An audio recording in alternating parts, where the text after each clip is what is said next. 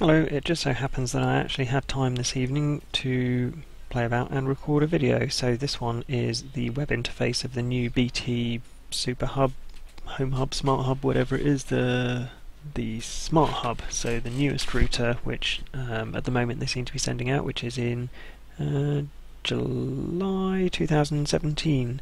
So the IP address is the same default one of 192.168.1.254.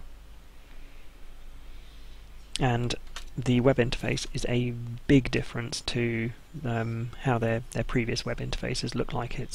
They've strayed so far, so their support routine is going to be entirely different for this. Or if you're looking after a client or a customer who has a BT Smart Hub, Super Hub, whatever the names are, it's going to be incredibly different for you as well.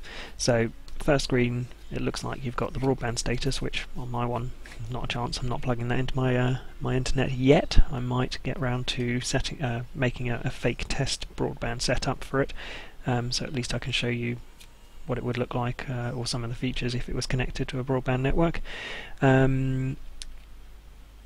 Status basically of wireless, Ethernet,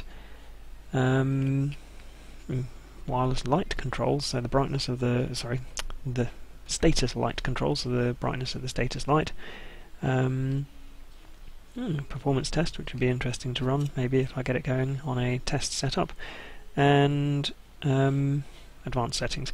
So the first thing I'm going to look at is how you switch wireless on and off, because that's one that I think a lot of people either want to do to stop kids using the broadband, or they're worried about wireless emissions potentially harming their health. Not something I'm worried about, considering I've got like 5 or 6 access points around the house which are on all day, every day, but there you go. So I'm going to click on wireless, because that's going to be, I think, the first place to start to turn wireless off. Yeah, that's not too bad. So wireless is on, and then it's got a big change settings button, which is very good start. So enter the admin password. This is on the little plastic pull-out card, which you can see on one of my other videos. If you look through my video history around the time that I released this video, I did several on the Home Hub, including unpacking it, what's inside it. Actually, if you take the circuit boards out, and also how long it takes for the hub to boot as well. Anyway, so I'm going to fill in. Wow.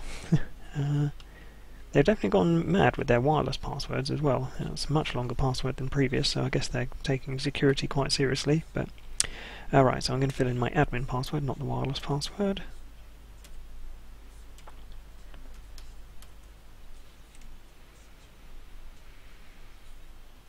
Yeah, there you go, wireless off. That looks like it's fairly easy.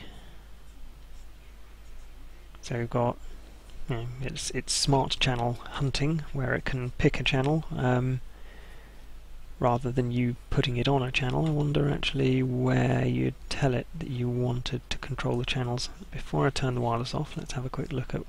yeah, there we go. So you have to turn separate bands on to then be able to make your own choice of wireless channel. And that's quite interesting. They've stuck to the standards 1, 6 and 11. They won't let you choose any other one. That's very interesting. I wonder if I turn that off. Yeah, that's an interesting choice. And the same for the 5 GHz. They won't let you choose granular channels. Not really sure how I feel about that, but yeah, it makes sense. A lot of people say you should always stick to these channels, and especially you shouldn't go above 11, because if you've got that restriction might not last or still apply anymore, but devices from America and other countries couldn't go above channel 11. Anyway, back to the defaults. Wireless off, save. Yes. And then back to home. Yeah, well, that was painless enough. That was pretty good. Turn it back on though.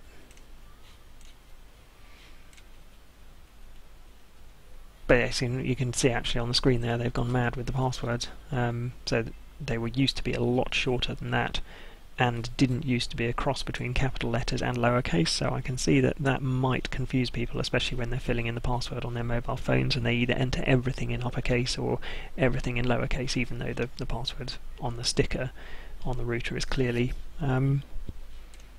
the way it's supposed to be. What's this wireless mode?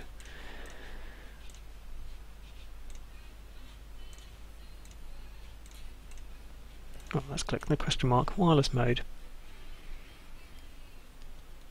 So mode 1 gives you the fullest featured wireless, maximising throughput. Mode 2, some devices can struggle to use the latest wireless features, interesting. Mode 3, reduce the features. I wonder if I put it in mode 3, whether I'll then be able to change granular channels.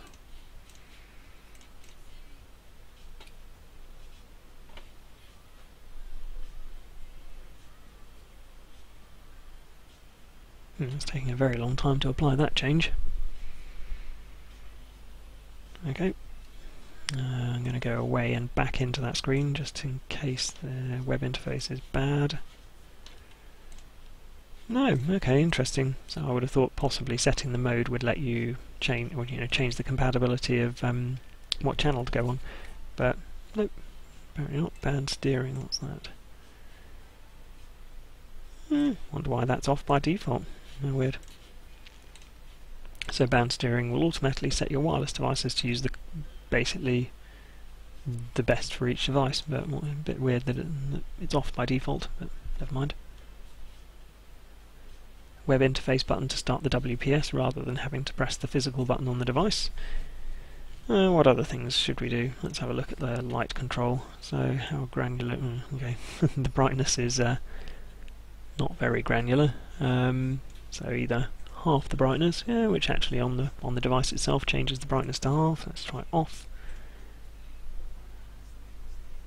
Seems to take longer to change the LED to off than it does to change the brightness. Schedule, okay, also turn it on and off at certain times for people who have the router in their room and need to sleep in the room as well and don't want it lasering their eyes. Performance test, there's no chance that's going to work because I'm not connected to the broadband on it. Restart it, smart setup, oh no, alright, in fact, yeah, God, that is brilliant. In fact, I wonder if I'm not logged in, if I can turn off the smart setup. Smart setup is the feature where if the first time you connect a mobile phone, the first time you connect a computer or a tablet, it talks you through installing BT's desktop help and just generally a lot of junk. So when I connect to a wireless network, I want to get online, so that's the first thing. So smart setup, if you're smart, you'll turn it off. Right, let's see what else we can do under my devices.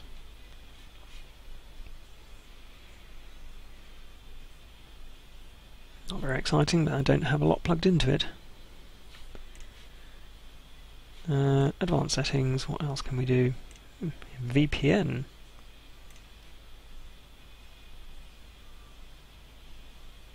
Yeah, okay, that's to do with almost like not really port forwarding, but security and NAT types, basically dynamic DNS.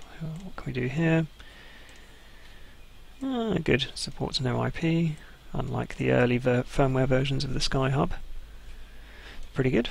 Doesn't have a custom one, which is a bit annoying. So you can't use any one, you can only use these providers, but that's not too bad. Standard broadband settings. Bid through the wireless, port forwarding. Right, configuration. Ooh,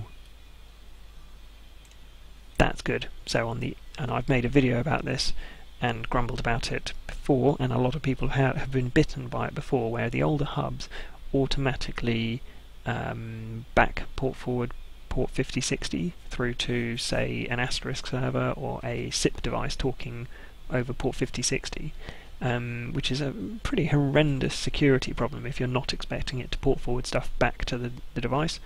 You couldn't switch that option off on the older hubs, whereas with this one it looks like it's either, well, possibly off by default, or if not, one of these options might change that functionality, which is a good step forward. The most frustrating thing, it looks like, is there's still no option to enable ping on the internet interface, which is very annoying.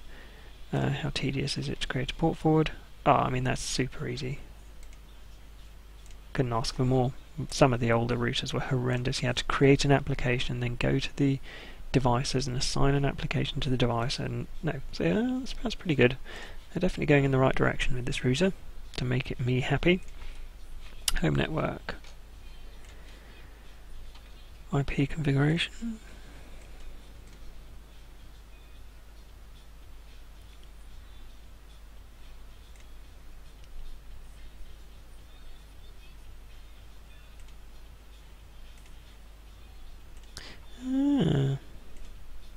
Well, that's simple enough as well. Address table. Did not find a DHCP client, which is interesting because my laptop definitely obtained a DHCP address from it, but never mind. So that's simple enough. IPv6, that's definitely not in their other routers, so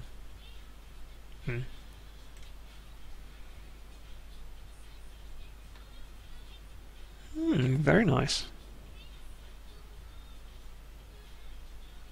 With a fairly decent, not really a firewall, but basically I guess this kind of not DMZs, or turns off inbound firewalling to specific IPv6 devices, which is also very nice. Technical log. So unit serial number, the last time the firmware was updated, it's quite a long time ago.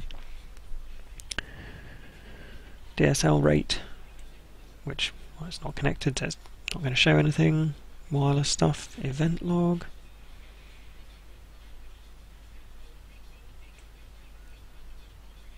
Yeah.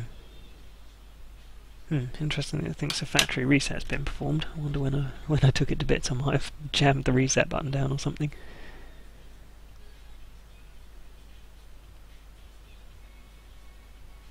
Yeah, it's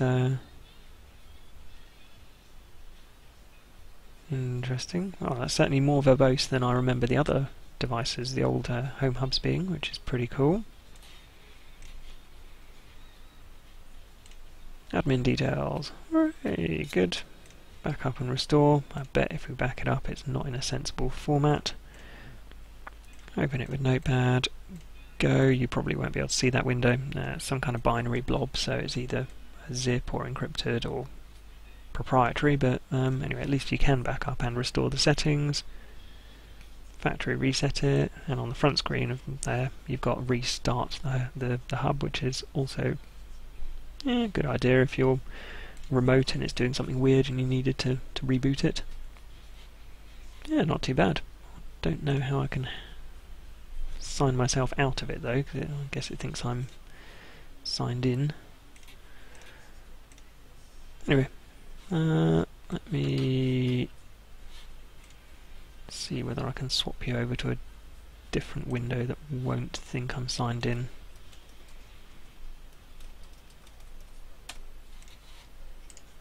It's probably go horribly wrong. No, that's not selected the correct window. That one also hasn't selected the correct window.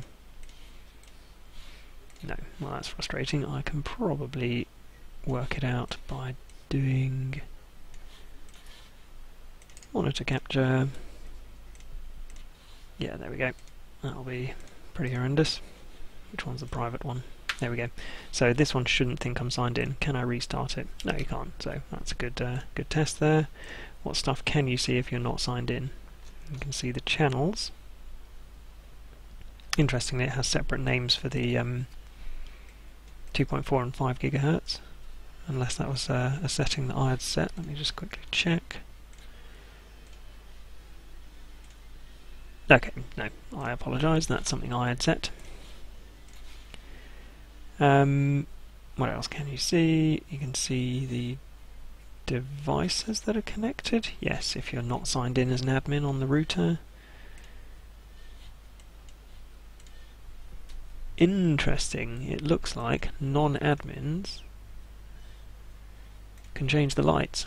So let's go back to wireless, change settings. Yeah, so I'm not signed in, but any person, so if you're running a public place, an internet cafe or a cafe, or you're just on a big network, say in a student house, then anybody can go to the BT Super Hub, Smart Hub, and turn the status light off just to confuse people, or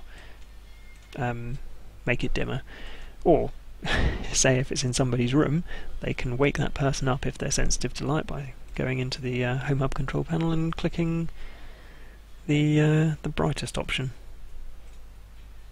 Okay, well that's a bit silly, but okay. So yes, can't restart it. You can see what's connected on the network. You can see the broadband status.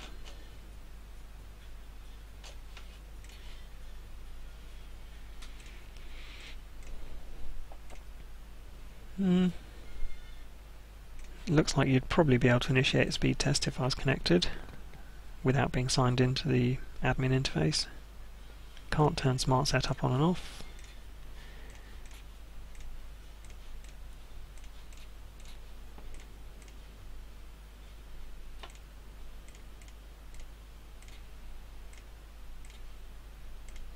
So actually, you can't do anything really other than change the wireless lights and see a couple of the status of the things which are connected.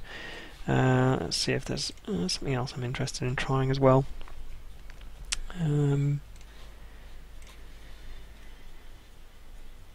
Let's see what information it submits.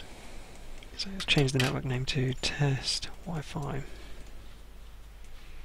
So network, save. Posts a JSON. What details or what information does it post?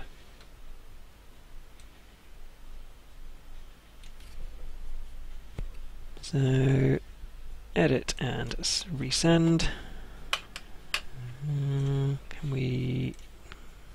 There we go. Session. Okay, it does have a session ID. So let's hope if I change that, it doesn't mess it up.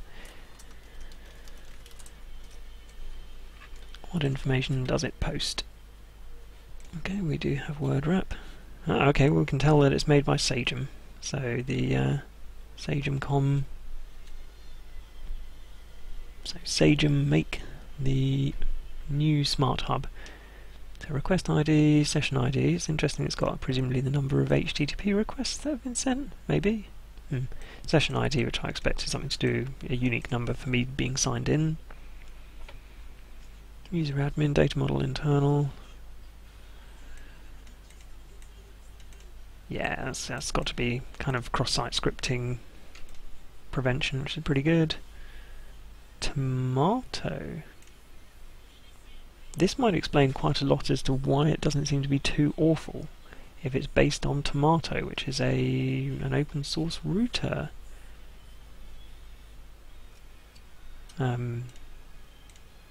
Operating system. Interesting. Anyway, that wasn't the one which changed my Wi-Fi settings, it looks like. So what changed my Wi-Fi settings? Also, what information came back? Ooh, lots of it. Where do I get the actual raw response? Aha. No? Cookies, cookies parameters, there's the form data. So set value Wi-Fi SSID, parameters test Wi-Fi, and then all the other information which I didn't change. Authentication key. Clever, right. Yes, what information did I get back? Lots. What are these ones that it's retrieving otherwise? Nondescript.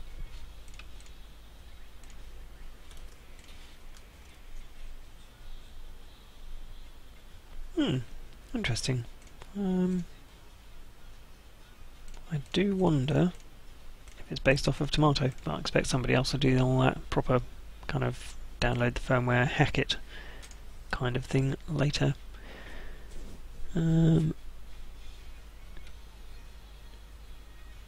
What? The bt.com homepage links to products and services. It looks almost like they've stolen the header from the bt.com website. That's a bit slack, lazy. So yeah, maybe another pointer to Sagem as well there. Proprietary property of Sagem. Property of Sagem, who've gone and clearly copy and pasted it from bt.com, but there we go. Apparently my router is bt.com, selling stuff to people. What other stuff do we have? A bit of ad muncher script in there from my advert killing software. And then a lot of JavaScript. Interesting. Oh, there you go. I was bored and I had the time to look all that up, so I thought I'd video it. Hope you enjoyed it.